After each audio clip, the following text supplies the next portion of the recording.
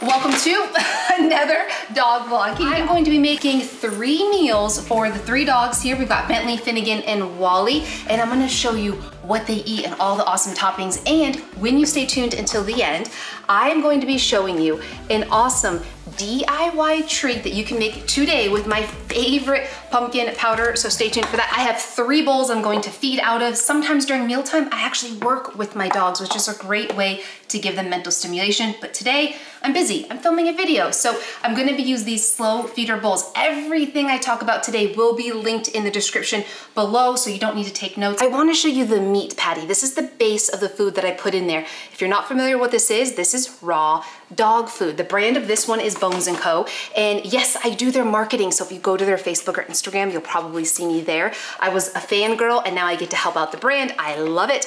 But I do switch up the brands that I feed them based on what's available. And you might be thinking, oh my gosh, you're touching that with your bare hands? I'm like, absolutely. I practice the same food safety practices that I would if I'm preparing meat for myself or my family. And I am gonna ask your question, which I know is, wait, Rachel, if this is raw meat, then how are you not worried that your dog is gonna get salmonella or some kind of harmful bacteria? I'll answer that in just a moment. But first, let me add my toppings. So since this bowl is for Finnegan, right here, your good boy, who is my 4.5-year-old golden doodle. We rescued him when he was a baby. What I like to add in his bowl is, or are, some of these, and this changes up, the toppings that I give change up, are these air-dried turkey meatballs. They are full of green tripe, which is one of the most nutrient-dense superfoods you can give your dog. That is full of healthy, natural digestive enzymes. Next are some organic baby carrots that were on sale at my natural grocery store.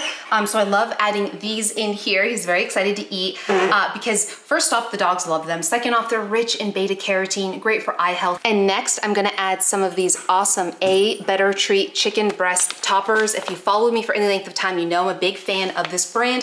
One, it's a teeny tiny brand. I adore them. Plus, they're single ingredient. They do have a fish one that's made with salmon. The one I'm gonna add today, because somebody chewed open the top, is the chicken breast. These are free range, from free range chickens, meaning they're more humanely raised, which is really awesome to me to be able to support a product that has no added fillers or anything. And I'll show you what it looks like. I'm gonna pour some out. Thank you to whoever opened them. I'm gonna put them in a Ziploc bag so they stay good for a long time. They're nice little, these are great training treats, food toppers, enrichment toy toppers. So I love putting a little bit on here, mostly honestly because the dogs love them. It's a little added protein. My dogs are very active, especially when we're all together. So that is an awesome addition. And then, this is so fun. I love adding, these are some new treats that I've recently found that are simply dehydrated apple pieces. That's it. The only ingredients in here are apples. So I put a little bit on here for some added produce. There's some added pectin in that, healthy fibers. Now let's add some of my Native Pet organic pumpkin powder. So you can see in here, this is what it looks like. And again, stay tuned because I will be showing a really cool DIY treat recipe you can make with this pumpkin powder. But I like to add this on my dog's bowls anytime we are going in between traveling places. So right now I'm at my mom's house visiting, which means that there's a little bit of added stress and anxiety and excitement, which in some dogs can cause a little bit of bowel or stomach or GI upset. And a little scoop of this makes a world of difference. And the only 3 ingredients in here, which is amazing and very hard to find, are 100% organic pumpkin seed, and organic apple. And the fact that this is 100% organic by a teeny tiny company owned by 2 best friends that are really just pet focused, not just profit focused, makes me really excited and honestly honored to be able to support. I've been talking about and purchasing with my own money this brand for a very long time because I really believe in what they're doing. I also love the fact that it is completely organic and this is shelf stable. So instead of buying those cans of pumpkin from the grocery store and like the pumpkin puree, which are heavy, there's usually a lot of waste and they take up a lot of room and they're pretty expensive when you get the organic ones. This to me is a much better alternative. And then once I put all the ingredients in the bowl, I often will add some kind of liquid just for added hydration. Right now, what I'm going to add is just some plain warm, filtered water. I actually feed my dogs, or only give my dogs, filtered water. If you wanna know what filter I use, just again, check the shop link listed below. Next, I'm gonna make Bentley's bowl. Bentley is my senior chocolate lab. He will turn 13 this year, believe it or not. And so I absolutely feed him a raw, fresh food diet.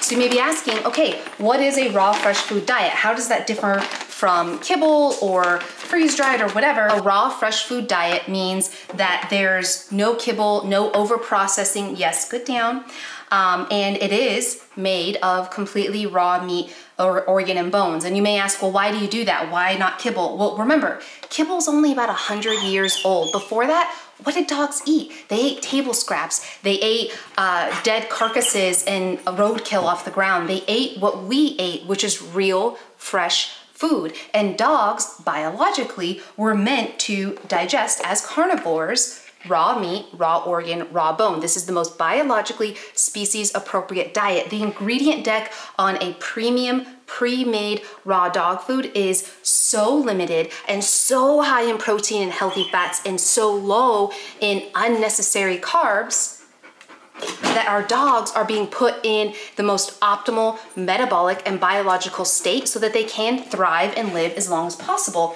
This is the most natural way for a dog to eat. Clearly, we've got this hyper puppy back there. Yes, good job.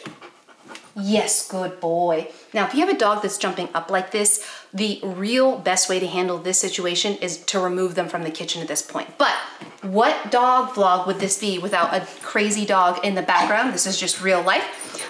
Or you can ignore them and reward them when they have 4 paws on the ground. Yes, good boy. Good job. Wally is a very demanding boy and is my mom's dog. So I have 1 beef patty here for Bentley. Again, I love slow feeders like this because this, for 2 reasons, slows down their eating. When they're slowing down their eating, they're not gulping in as much air. When your dog is eating out of a regular dog bowl and they eat so fast and they swallow a bunch of air, that can put them at more risk for bloat, GI upset, like flatulence or being gassy or burping quite a bit because they're swallowing air. Also, when we slow them down, it can improve digestion. Also, I love using slow feeders when I'm not working with them during mealtime because it gives them added mental stimulation and enrichment. You tire their mind, you tire their body. So what we have here for Bentley is I'm also going to give him 2 of these air-dried turkey meatballs. So when I think about how can I do the most for my dogs, right? How can I help them be healthier and happier, not just physically and biologically healthy, but mentally healthy. And part of that, I believe, is giving them a variety of foods. Again, this video is just what works for my dogs and I hope it inspires you to ask more questions and to explore the best that's for your dog. Bentley will also get some of the Native Pet pumpkin powder. This can be used as a daily supplement for added healthy micronutrients and added healthy fiber. Or what I use this for, and what I first purchased this for years ago, was Finnegan here. Come here, come say hi. He actually got into something he shouldn't, and he started having loose stool. Of course, if you have any medical issues, consult your veterinarian. What I did, because I knew he got into it, and I knew it wasn't super toxic, is I gave him a full serving of this organic pumpkin powder mixed with a little bit of water, and I put it on a lick mat like this. I'll talk more about that in a moment. Froze it, and then I let him eat it. What that did was help with him with loose stool. It bulked up his stool, and within about a day, day and a half, his loose stool issue was completely resolved. This can also help with constipation. So this is kind of one of those pantry staples that honestly I'm never without. I'm also gonna add one of these organic green lip mussels by Gourmet, again linked below. These are rich in omega-3, and there have been studies that show that this may be equal, if not a better source of essential fatty acids, which are important for joint health, brain health, heart health, than just regular fish oil. So I really love this because again, it's a teeny tiny company. I love supporting either really small pet brands or at least pet brands that are innovative and very obviously pet first, not just profit first. And you can see here, it's a nice little size. Wally goes crazy for these. So I'm gonna stick this in here. Last but not least is going to be Wally's bowl. bowl. So I've got a patty here for him. I'm also gonna add some of the It Better Treat chicken breast. I love putting a little handful. I love even making treats with those too, and I'll show you my treat recipe in just a moment. Last but not least, I put water over it. Sometimes I'll do some bone broth, no salt seasoning added. Sometimes I'll do a little bit of raw goat milk. I'll give Wally his first. Good sit. So we're gonna put it in his kneader feeder because he likes to make a big mess. Good weight. There you go. And as you can see, this kneader feeder has raised edges. So if he splashes water or gets his dinner mess anywhere, the raised walls will actually contain the mess and keep it off the walls and the floor. And then if there's any water that drips down here in the grates, good weight, you'll see it can drain down to the bottom. Two compartments, the top one, which will capture any of the mess, you can wipe it clean, and then the bottom part will collect it, and then again, you can just dump it out, wipe it clean. Get it, go eat.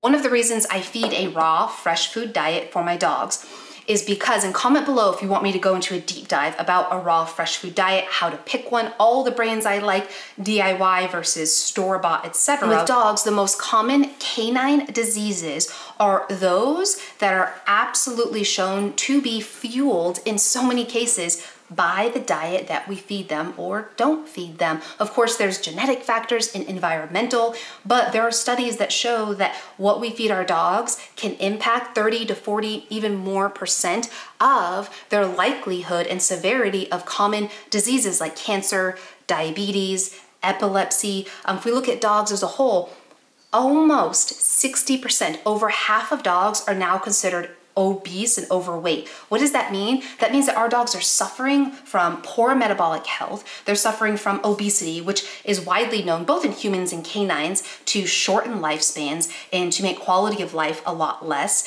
And one of the best ways, in my opinion, for my dogs that I can help them stay healthy as long as possible is feeding them a more biologically appropriate, a more species appropriate, a more natural diet that they were meant to eat. Don't forget, as I've said multiple times before, kibble is only about 100 years old, and we had dogs far before that. So no, I do not believe that dogs only need to have kibble in order to survive. Am I anti-kibble? Absolutely not. My Labrador, my 12, almost 13-year-old Labrador, ate kibble for the first several years of his life before I educated myself, before I knew better, which is interesting because my degree is in nutrition, albeit human nutrition, but the synergies and the similarities between dog DNA, our DNA, and the disease structure is actually very similar in a lot of cases. There's a lot of synergies. So I find that fascinating. And when I really dug into the science and the research, and I used a little bit of common sense, I realized my dogs need real meat. And regardless of the brand of kibble that you feed, they are going to be significantly higher in carbohydrates, which is widely known that carbohydrates, AKA sugar, in excess absolutely can lead to hormonal imbalances, can fuel things like cancer cells, and will actually can lead to storage of fat in the body, so obesity. It increases inflammation, it can increase weight gain, and it makes it very difficult for the dog to process and metabolize food efficiently. And no matter the brand, all kibble is significantly higher in carbohydrates than a quality, premium, complete and balanced, raw, fresh food diet. Why? Because how do you think that they make the little starchy little kibble niblets shelf stable? It's like a cereal, right? It's a fortified cereal. That's what kibble is. It'd be like you and I. Could we live forever on a box of Cheerios or organic honey bunches of oats or whatever the brand is? We probably could live a long time on that. They do fortify it with vitamin synthetic packs, just like in kibble. But the reality is just like dogs, we thrive on real, whole, fresh food diets. This right here is literally just grass-fed raw meat in its most natural, unadulterated form, raw organ, which is absolutely necessary and essential in a dog's diet for the nutrient-dense ingredients in it, as well as raw crushed bone. Again, the key is raw, it's not cooked, so it's easily digestible and absolutely imperative for their diet, plus a little bit of organic produce for the phytonutrients. But I also am realistic in that every dog is different, every pet parent is different, and I'm not here to say what you're feeding your dog is bad. I'm just here to encourage you to feed the best that you can, even if that means adding a little bit of fresh foods to the bowl, and have a ton of ways to do that. If you want me to share it, comment below. Now for an easy DIY recipe you can do using Native Pet pumpkin powder. This is a fun little thing you can make ahead of time. So if your dog is having some stomach upset, maybe they're a little constipated or they're having some loose stool, this could be a fun way to address that. Of course, work with a vet with any medical issues. But all I do is I take some of my filtered water. I'll take a spoonful or a little scooper full of the pumpkin powder, and I'll actually pour it into one of the molds. There we go, just like so. And what you will know about me, I am not the cook or the baker of the family, so there is no exact science. I just put about a half a scoop to a scooper full, because this actually comes with a scooper, which is very nice and convenient. And then I fill it with some filtered water. And what it will do, and I'll stir it up a little bit. Let me get a fork to do that. And what that will do is create a little, a little bit of paste. And then when you freeze it, it creates a nice little dog bone shaped treat that is going to be packed with healthy fiber, packed with healthy pectin, some healthy vitamin A, vitamin C, and honestly is super, super tasty. Then to spice it up, I'll take something like some of these A Better Treat chicken treats, and I'll layer them on top, and it comes out like a tasty, tasty treat. Another thing I'll do for a treat is I'll take some of this baby food. You can use whatever you like for your dog. This is literally human baby food, and it is organic, non-GMO carrot. And the only ingredient here is organic carrot and water. Nothing else, no preservatives, no sugar. Wallace, off. Yeah. Yes, good boy. And this is a great base for treats. You can even put this on top of a bowl. So what I'll do is I'll take it and I'll pour it in one of these molds, just a little bit. Oh, it's such a pretty orange color, and it smells like carrots. And then I'll take a sprinkle of the pumpkin for, again, added fiber. And honestly, dogs love the taste of it. A little bit of fiber on top. And then I will top that with, I love this, one of these little dehydrated apples. These are nice and soft and malleable. Put that on there, and then boom, what you have here is a nice apple, carrot, pumpkin treat. So I know it's not super pretty, but these are fun, easy things that you can do at home right now.